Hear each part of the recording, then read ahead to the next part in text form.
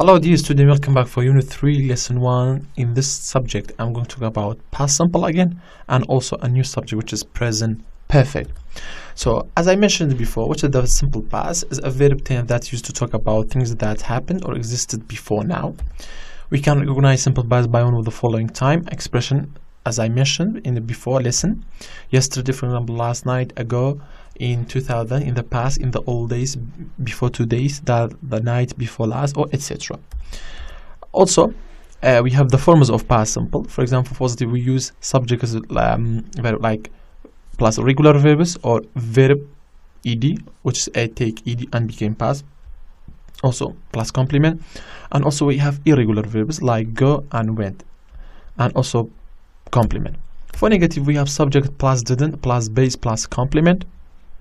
Okay, and for the question, we have did at the beginning plus subject plus base plus complement, and also followed by a question mark. And we also in the WH question we have WH question at the beginning plus did plus subject plus base and question mark. Those are the forms of simple past. Let's see in examples. Last year I go to England on holiday, and it says corrected or changed to the past simple, so it became last year I went to England on holiday. Go, it became went because it's an irregular verb, so you have to memorize the irregular verbs. So it became last year I went to England on holiday. Also last year for itself is a time expression in past. Another example, we not play tennis yesterday, make past, so it became what? We didn't play tennis yesterday. Why? Because not it means negative, and play is a regular verb, and also it became we didn't play tennis yesterday. Why I didn't change play to the past? Because we have didn't, and when we have did or didn't, the verb should be in base form. Another example, it was your birthday. He know it was your birthday. When we change to past, it became he knew it was your birthday.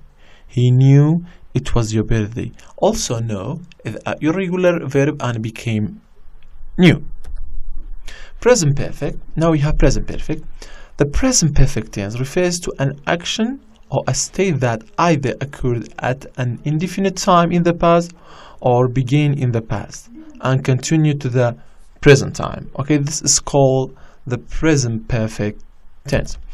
Okay, we have the forms now of the present perfect. First of all, we have positive, so it became subject plus have or has according to the subject plus pp, or we can say past participate, and also complement.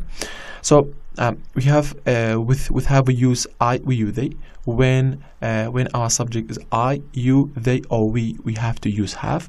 When our subject is he, she, it, or we can say singular, we have to use has. For negative, subject plus haven't or hasn't plus pp and complement. For question, have and has at the beginning plus subject plus pp plus complement. When we want to answer the question like that, you have to use yes and no. But also we have WH question or WH or word, WH word at the beginning followed by have and has plus subject plus pp. This is the forms of present perfect. And now we talk about yet. Yet is used with present perfect. So let's see what is the yet with present perfect. Yet always come at the end of the sentence. It appears in negative and question sentences. So you have to know that yet is used with present perfect. Okay, and the second rule, it comes at the end of the sentence, and the last one, it appears only in negative and question sentences. So we cannot use yet in positive sentences. For example, Shahla have her breakfast. Shahla have her breakfast. It asked to use yet, so it became what? She haven't had her breakfast. She haven't had her breakfast yet. Okay, and have she had her breakfast? Have she had her breakfast yet? So as you see, we use in the both sentences. The first one is negative. Negative, yeah, and the second one is question. Another one, she chose her aim yet. She chose her aim yet. So it says corrected. It became she has chosen her aim yet. She has chosen her aim yet? And it became what? Has she chosen her aim yet? Has she chosen her aim yet? This is about yet. And we can say another one. The sentence: the police catch the thief. The police catch the thief. Use not yet. So it became: the police haven't caught the thief yet. The police haven't caught the thief yet. The police here is the subject, and we have to use have, okay, and we say not. So we use yet with negative, and catch, it became what? Caught, because the past participant of catch is caught. The second type, we have for and since. The second one, for and since used with present perfect. So let's see what is for and since.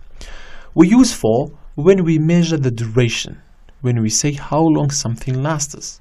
Okay, since gives the starting point of actions, events, or status. It refers to when things begin. Okay, since is used with Monday, for example, the days of the week, lunchtime, 9 o'clock, yesterday, 24th of July, Christmas, January 1989, or last year. Also, for is used with a minute, day, week, month, a year, 2 hours, 3 days, 10 minutes, ages, the last 2 years. So you have to know that the times that they are used with since and for. Okay. Now we have example. Slimani remained a top city for 200 years. Okay, for 200 years. If you change to the present perfect, it became Slimani has remained a top city for 200 years. As you see, we use has remained. Why? Because Slimani, a thing or a city, we have to use has. And we'll change remain to the past participate and became reminded. And also for, which is used with the time, which is 200 years, is the duration of the time. That's why we use for. Sarah moved to London 3 years ago. Use life on for. So it became she has lived to London for 3 years. She has lived to London for 3 years. So it says use life as a verb and also for with 3. So it became she has lived to London for 3 years ago. You have to change live to the past participate. They know each other. They know each other. And say use since and also a time, which is 2002. So it became they have known each other. They have known each other since 2002. They have known each other since 2002. The third type of words that use with present perfect, they are just, never, recently, and already. They will come after have and has or before the past participate or PP. Mike win a prize. Mike win a prize. Use just. It became what? Mike has just won a prize. Mike has just won a prize. So you have to know that with Mike we use with the names of people we use has, and you have to change the verb to the past participate, which is became won, and also we have to write just after have and has. So we cannot say Mike has won just a prize. This is incorrect. So we have to say Mike has just won a prize. Another example. Dana sent 6 emails. Use already. So it became what? Dana has already sent 6 emails. So as you see, send became sent. So send is irregular and became sent. Dana has already sent 6 emails. Ashna visits Howler Citadel. Ashna visits Howler Citadel. Use never. So it became what? Ashna has never visited Howler Citadel. Ashna has never visited Howler Citadel.